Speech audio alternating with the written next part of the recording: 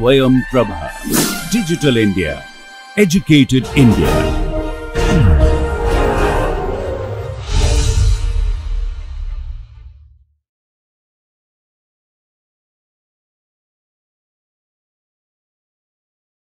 Welcome again. So, today what we will discuss a producer, or more specifically a profit maximizing producer, if he or she goes to operate in a competitive product market. So I am a producer, I have to face two types of markets. One is called factors market, another is called product market.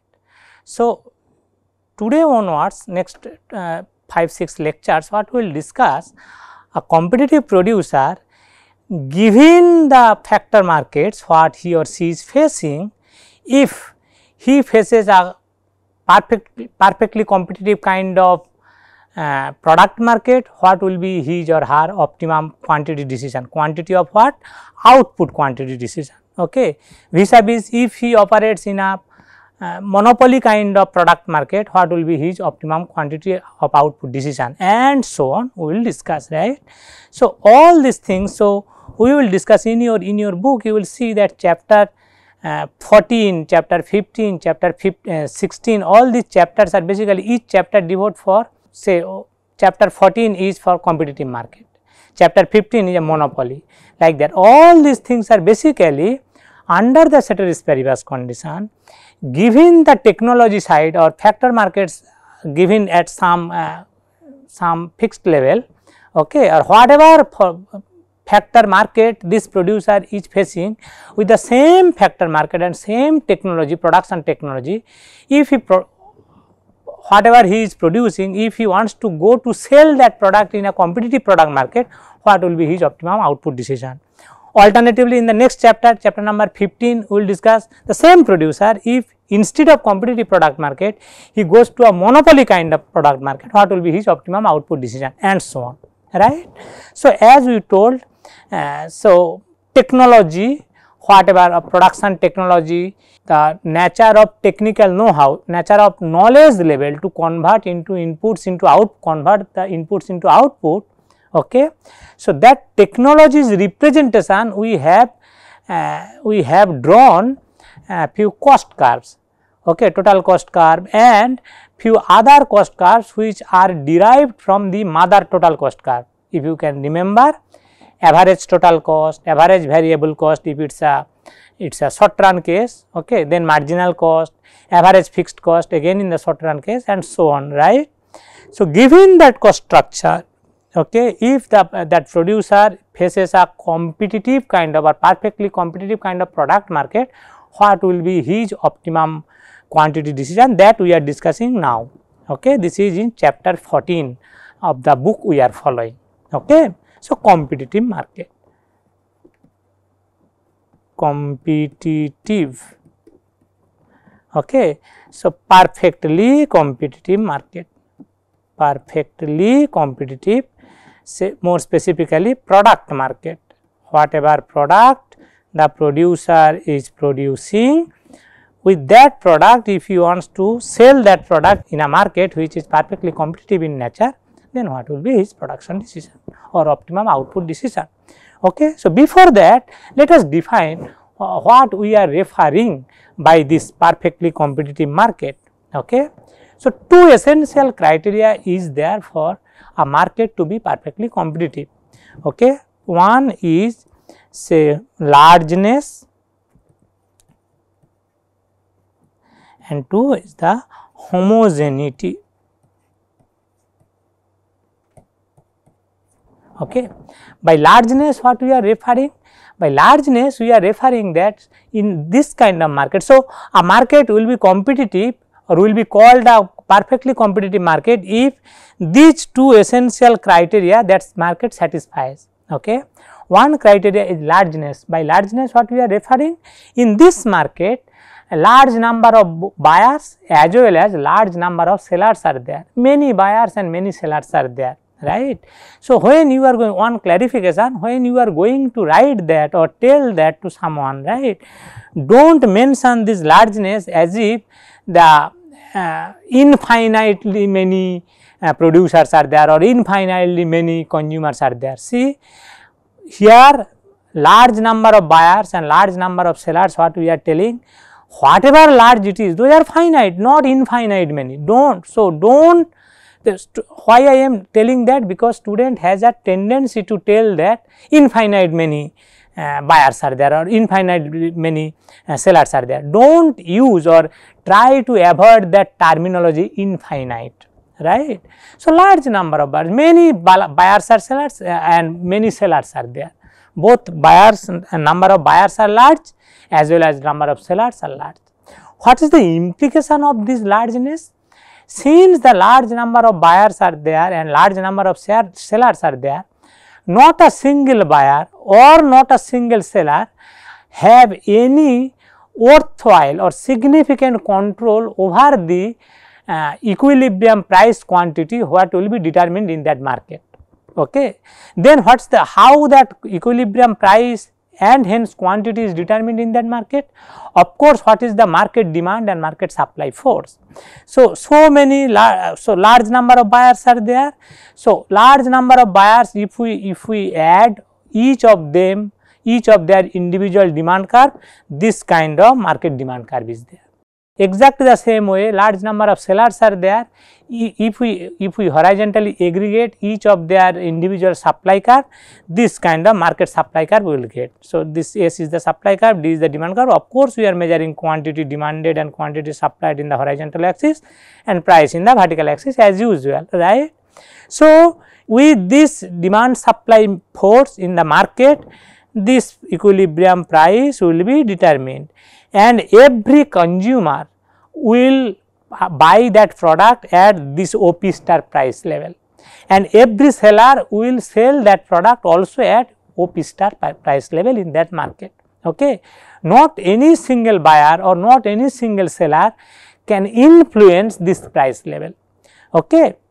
So, say suppose say I am a single seller, right.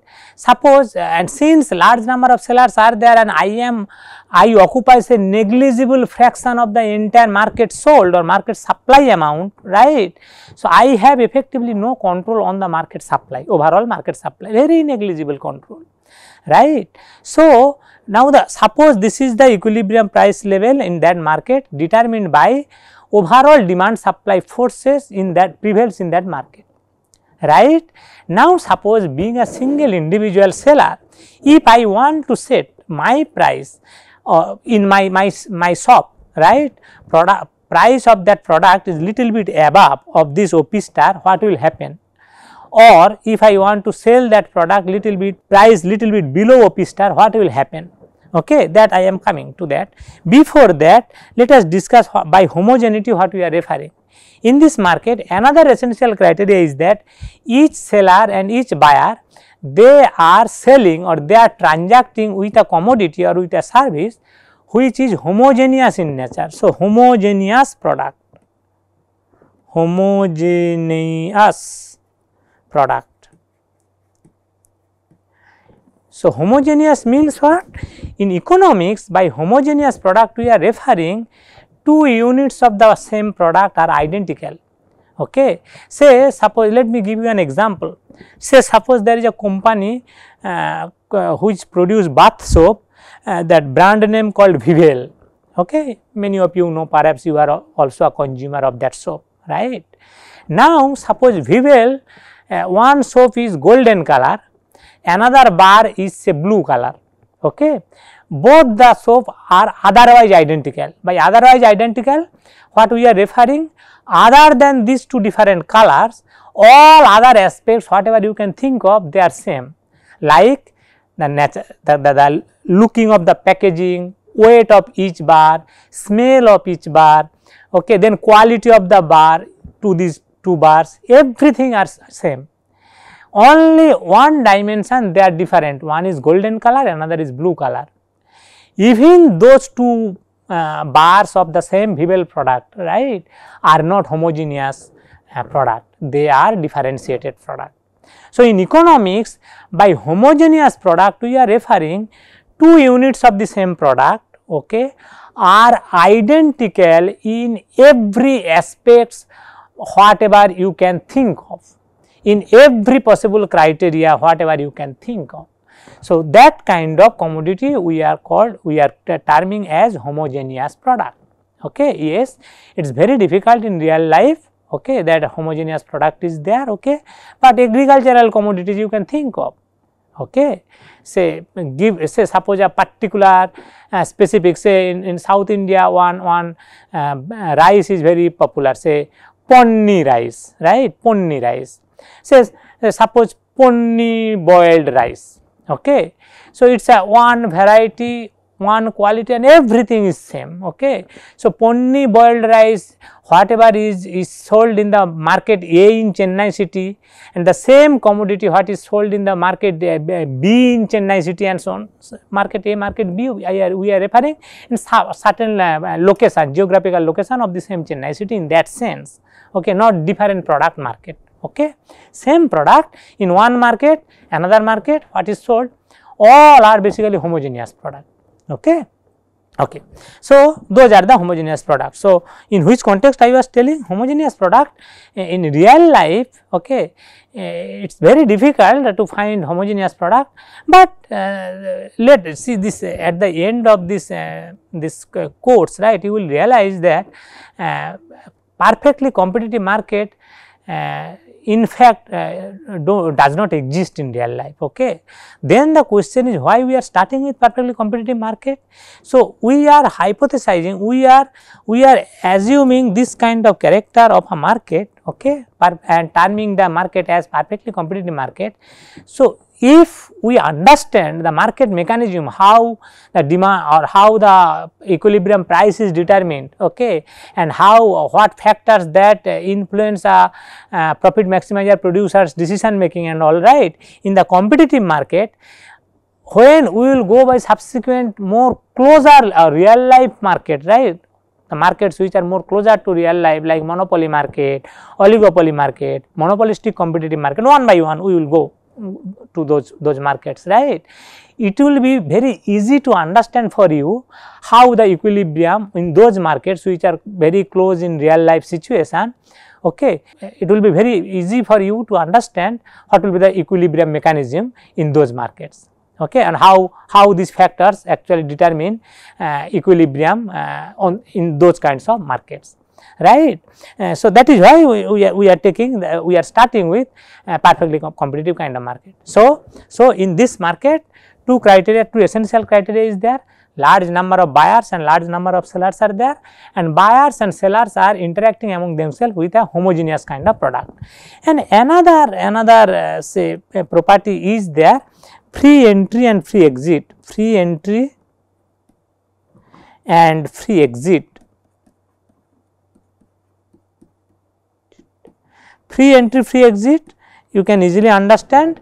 So, this kind of market anybody is free to, so there is no entry restriction in this kind of market, okay. Anybody say I am a new producer, okay, I want to also produce that same homogeneous commodity, okay.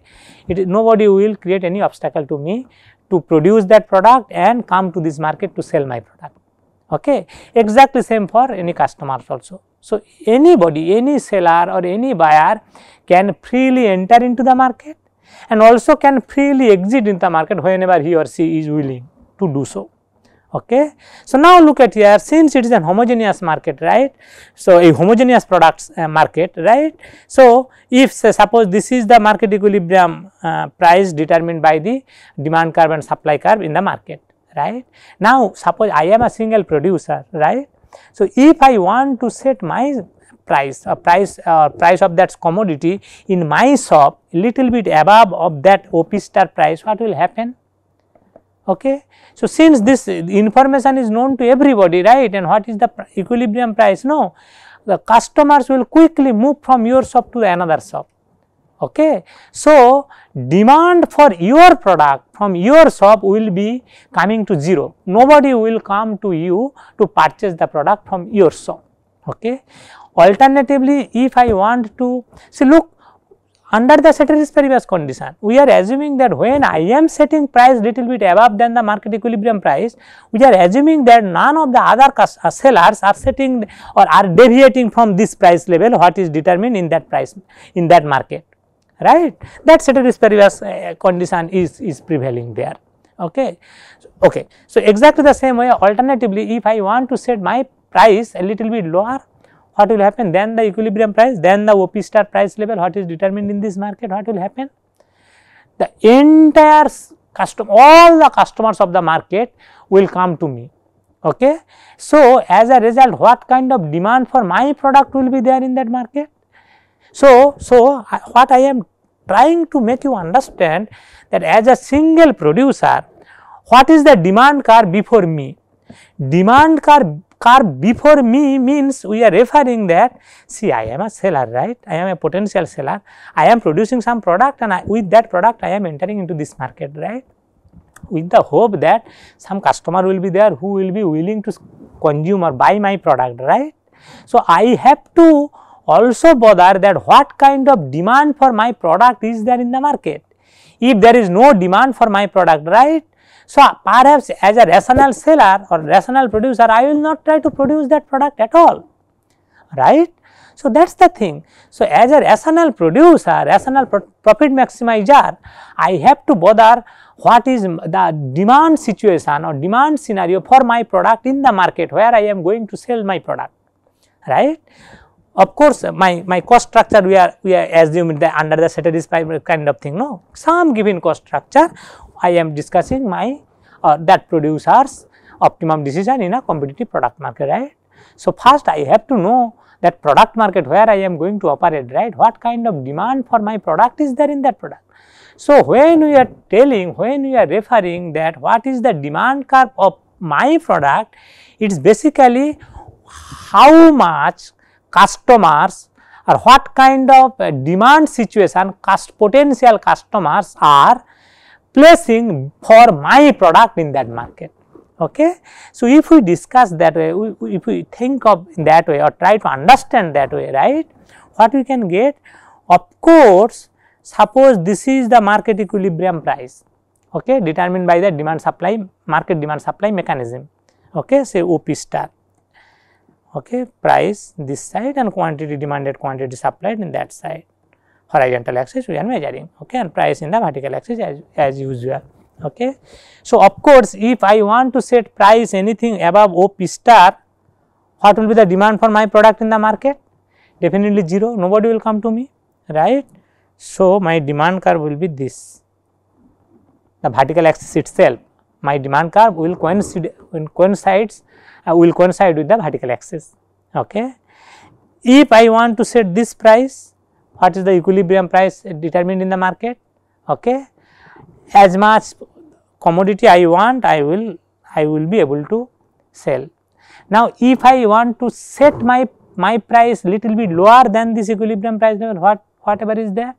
Okay. So, we are telling that because under the ceteris paribus condition, under the ceteris paribus condition we are referring that when I am trying to reduce the price in my shop, right, no other shop owners are reducing or are following me, they are not reducing their price, they are following the same price level OP star. So, we are telling the entire market, entire customers, all the customers of the market will come to my shop, right. So, that time how much demand for my product will be there in the market? Definitely the entire industry's demand curve. So, demand, this kind of demand curve. Look at here, this demand curve, this supply curve, this is the industry demand, this is the industry supply, entire market demand, entire market supply curve, right. So, in that case, this entire market demand curve I will enjoy. Okay. So, if I ask myself, okay, so definitely my demand curve will be this kind of so this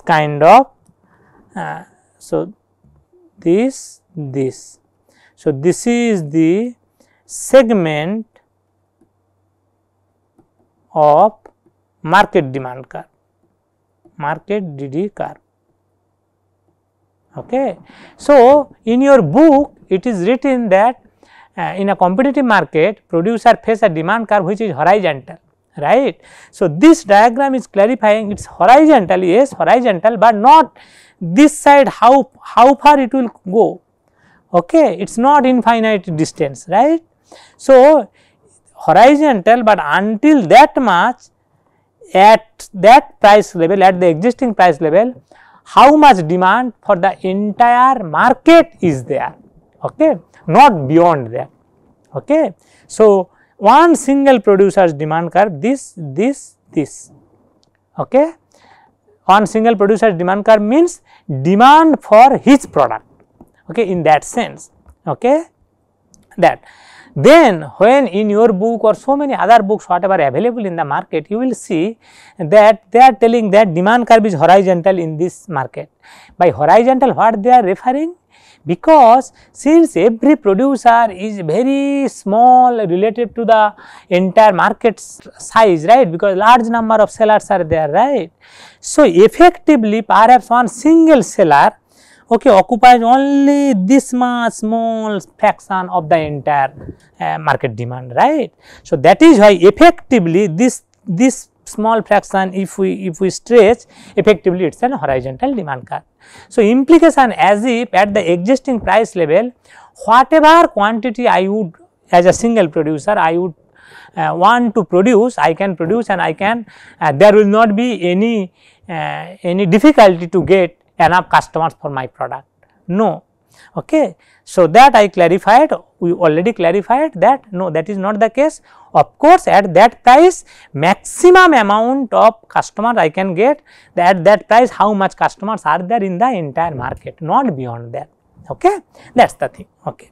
So, that is the demand curve. So, now onwards whenever we are going to discuss the equilibrium condition in this kind of market or optimum output decision of a profit maximizing producer who is operating in this kind of product market, right, what will be his equilibrium, right. So, when we are going to discuss that, okay, we will assume that demand curve is this kind of horizontal, okay, because effectively although I face this green color of demand curve for my product, effectively my demand curve is horizontal only, because I occupy or my share of the entire market is very negligible fraction of this entire market demand at that price level, okay.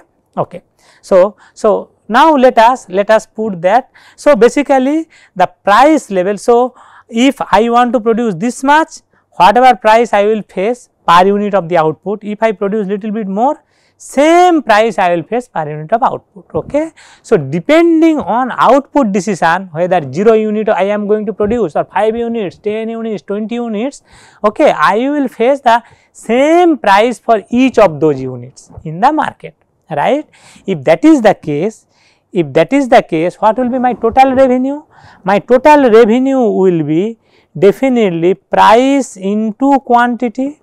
Since price is independent of how much quantity I am going to produce, right, 2 units, 5 units, 10 units, as we have shown here, right.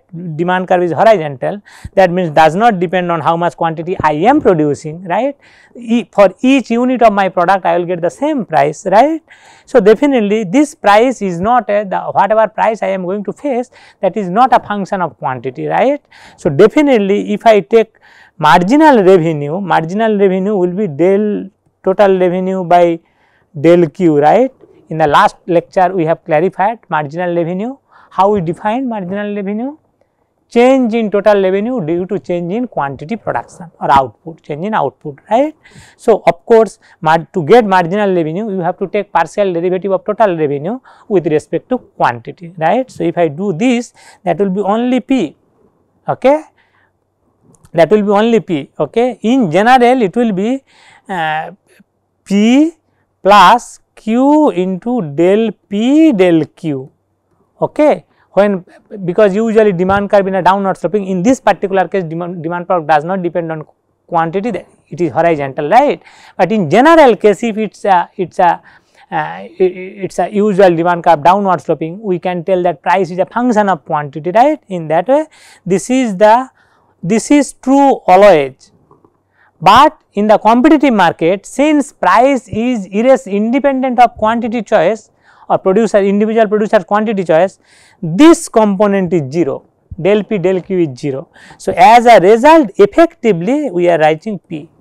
So, marginal revenue is equal to the price in the competitive market, but marginal revenue will not be equal to the price in other market or product markets which is not or which are not competitive in nature, right. So, and so let us define that average revenue, another concept, average revenue, okay, average revenue, okay. Exactly the same way marginal revenue we have defined, change in your total revenue due to change in quantity, output quantity, right. So, average revenue will be definitely total revenue by quantity. So, per unit of output how much revenue you are getting, for every unit of your product how much revenue you are getting, that is called average revenue, okay. So, average revenue definitely is identical to price, because price into quantity, okay. So, total revenue is price into quantity, right, irrespective of the competitive market. If it is a competitive market, it will not be a function of quantity, okay. So, for competitive market or perfectly competitive market, okay, this price is not a function of Q. So, we can write price into Q, right. So, average revenue in that case total revenue by Q. So, that by Q, okay. So, definitely it will be P, okay. Alternatively, in any market other than competitive market, other kinds of market, right, their total revenue will be price as a function of quantity into quantity, right, that is total revenue, okay. So, average revenue will be what? Price in as a function of quantity into quantity by quantity, because by definition average revenue is TR by Q, okay, revenue per unit of quantity. So, this Q cancel out, again this is the price as a function of quantity. So, the price, whatever price prevails in a market, irrespective of whether it is a competitive market or is a monopoly market or is a other than competitive market, right, price and average revenue are always same. So, we can write in this way, average revenue and price, they are identical, because this is true, they are equal, this is true irrespective of the market structure. In a competitive market that is true, monopoly market that is true, oligopoly market that is everywhere, any sort of product market this is always true, okay. So, these kinds of things, and if we draw those kinds of curves, how then look like? So, whatever average revenue, that is price, that is marginal revenue in a competitive market. So, if we plot this thing, if we measure quantity this side, right, of course, this kind of horizontal line we will get where price is identical to average revenue is equals to marginal revenue in this kind of market. Whatever is price, that is identical to average revenue, okay. And in this particular market, price equals to marginal revenue we have derived, right. So, this kind of revenue structure you will get for a producer who is operating in a product market, okay.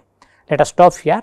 In the next video or next lecture, we will discuss that how the optimum quantity decision will be decided, because in the past video, if you in past lecture we have defined or we have derived that for the optimum output decision or to profit maximizing, right, that producer will make MR equals to MC. So, MR line we get, marginal revenue line we get. So, we will now see where is the marginal cost line, which is we have already defined. Those two curves we will now plot in a same diagram, okay. That will help you to understand the equilibrium condition. Let us stop here.